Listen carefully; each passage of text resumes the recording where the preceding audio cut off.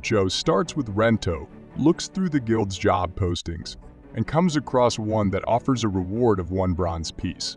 The economy is bad right now though, so taking that job is pretty much like working for free. Still, some adventurers are likely to do it, even if the pay isn't great. Some adventurers may take the job just to do it, while others do it because they want to. He keeps looking at the request board because he wants to help people and meet up every once in a while. Sheila sees him and comes up to him to ask him something, if he's found a quest. Ren says that he doesn't plan to go into the labyrinth anytime soon, just like she told him not to, which she finds interesting.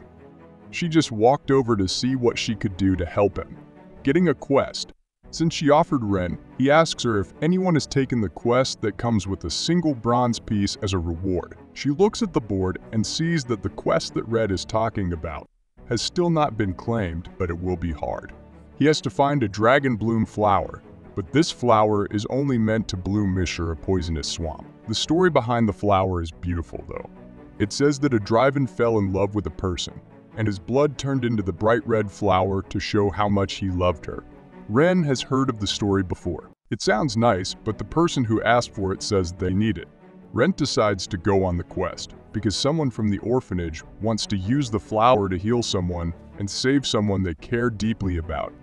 He does go to the orphanage later to get more information from the person who made the request, but the building is in much worse shape than he thought it would be at first.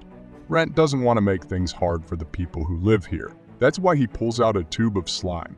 It worked fine to fix the handle with what he had on him. He then knocks on the door to see if anyone is there, and a young girl answers it. She doesn't give him a good look at first, so she thinks Ren is someone else. But when she finally opens her eyes, Ren is able to tell her that he is the one who took the quest she posted, and she says she's sorry for her mistake since she thought he was a debt collector.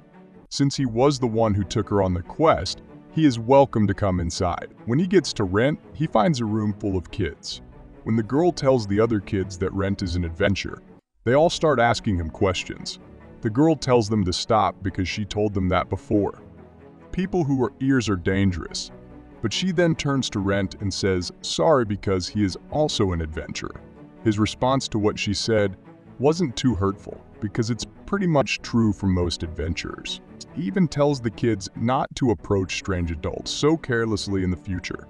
He can tell that they are good kids, and the girl says that's because their headmistress, Lillian, has raised them well. When Ren told her he was a bronze adventurer, she was shocked because she thought the best she could get for a quest like hers was an iron adventure.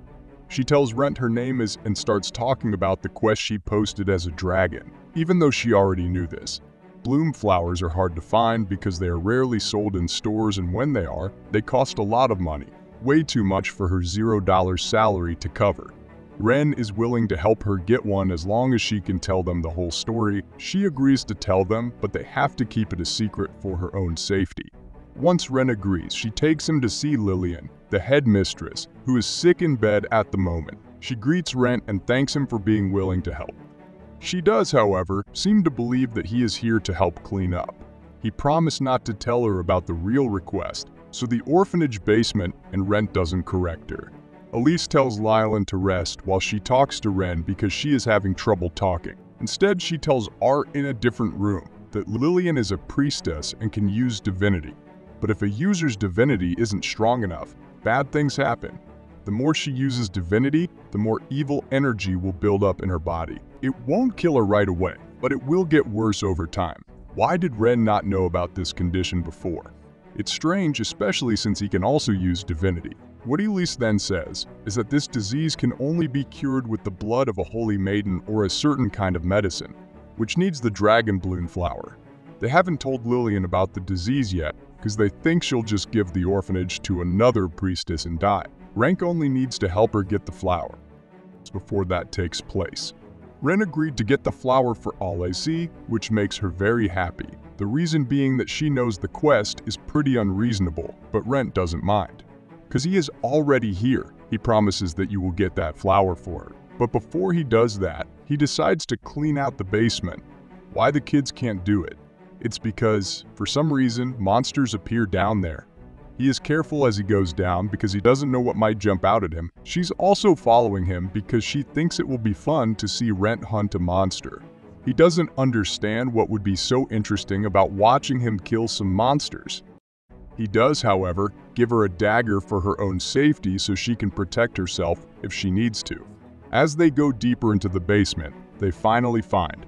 These are the monsters Leland was talking about. These are big rats or your average New York sewer rat, so Rentt doesn't use his sword. Instead, he works out to get stronger so he can beat them. The rat tries to bite Rentt, but Rentt can block it with his fist. But when the rat comes back in for another bite, Rentt is caught off guard and gets bit. He is still able to get rid of the rat though. Still, it's not a big deal. It does something strange after eating Rentt's blood. It changes color all of a sudden and now obeys Rentt's every command. This is a big change for some reason. So Rentt goes back to Lorraine's house right away to show her what happened when she sees him. He tells her what's going on with the rat on his shoulder, and after a while, she gets the main idea of what happened. She knew that Rentt could make familiars and control them, but she didn't think that Rentt could do the same thing. She never really thought about what would happen if the creature drank his blood. Rentt asks if he can keep the rat, and Lorraine says he can because she already has a zombie living in her house. But things are tough right now, so the rat has to pay Rentt. If it doesn't have cash, it can use its body as payment for research purposes. She asks Rentt what he wants to name it, but he isn't very creative, so she comes up with her own name. Instead, she chooses the name Adel, which means noble one, since the rat was in charge of all the other rats in the basement. Adel seems to really like his new name. Rentt doesn't really understand what Adel is saying, but he does speak the rat's language. Rentt is mostly looking over his gear that night because he doesn't have anything else to do. Since he turned into an undead monster, he doesn't need to sleep anymore. If he had planned to stay in the dungeon forever and grind until he reached Mythal, people would think it's strange for an adventurer to never need to rest. After a short time, Karen walks into the room and offers Rentt something he didn't think she would. A home-cooked meal. He doesn't know what to say, because this doesn't happen very often. But Loring takes offense, which surprises him since she's pretty sure of her cooking skills. She changes the subject and says that Ren is going to the swamp to find that flower for Ali. But you should know how dangerous that swamp really is. Ren planned to go by himself so that he wouldn't have to worry about poison, although it would be safe if it were just him. Laren says that there are other threats there, like the wyvern-like creatures that live there. Even bronze adventurers would have to form a group to take on such a dangerous area. Ren doesn't really want to fight them though. First, he's going to use holy water to keep them away until he finds what he needs. Later, someone sees Ren riding in a carriage that is taking him to the swamp. After a short distance, the driver tells Ren that he can't go any further because it's too dangerous. But he'll be back in the evening to pick Ren up after his work here is done. It's really hard to get through this swamp. There are, however, a lot of rare plants here, so it's still kind of walkable, but that's about it. The monsters that appear in the wild are one of the most dangerous things about this place. Most monsters in dungeons are only a few hours old. They are fought by adventurer. The ones in this group have lived long enough to know how to use weapons well and fight together. With his current skills, he is strong enough to beat all of the goblins who have planned an ambush for Rentt. In one swift motion, he keeps walking through the swamp. He thinks to himself, it's fortunate that I'm not dead, because that means the poison that would have killed him by now can't hurt him. Rentt wouldn't mind staying undead forever because it would be really helpful if he were still human. What he needs to do is fix the way he looks. But while he was thinking about all of this, he fell through one of the bridge's weaker planks. Now that he's off the bridge, he's attacked by a swamp monster, which was just bad luck for him. And finally, he beats the monster. He then walks back to the shore, where his parent was watching him. Back in town the whole time, Sheila is talking to Lauren and tells her how much she enjoyed the food she made earlier.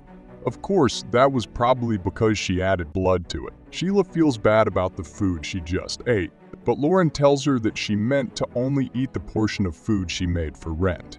They get back on track and talk about how the guild already knows that the village Rentt went out of his way to help. They all look like they are very grateful to him. The guild asks them for the name of the adventurer who helped, but they wouldn't give it because Rentt told them to keep it a secret. This way Bale doesn't know that it was him. What he does though, Sheil knows about. She doesn't get why he wouldn't want to take credit for doing such a good thing though. She tells him that he's probably just being careful because of the rumors that were already going around about him. People would find a way to make him the bad guy if he was linked to the kidnapping ring. At the same time, Ren is running away from the monster that is after him. He may have made a mistake when he bought holy water from a back alley to keep the wyverns away. A crackhead. He can't go any further and has to fight the monster now. If he wants to stay alive, he jumps into the air and attacks the wyvern with a sword strike that is infused with Mona. However, that wasn't enough to critically damage it. Therefore, Ren tries to defeat the monster with both mana and spirit, but as he strikes it, he can't do any damage and is running out of auctions. Just as Ren was about to give up, Enel runs up to it, covers himself in divinity, and jumps into its mouth. The monster seems to have been hurt by this, as it spits Enel back out. When Ren finds out that Enel can use his skills as his familiar, he is surprised, but this gives Ren the idea he needs to kill the monster. That means he can keep going into the swamp until he finds a whole field of the flower if he covers his sword in divinity and strikes again, this time being able to completely cut off the head. He wants to find, since there are so many, he thinks it should be okay to choose more than one. But as he does this, a strange man comes up to him. This was the end of the episode. Thanks for watching. If you don't want to miss the next part, please subscribe.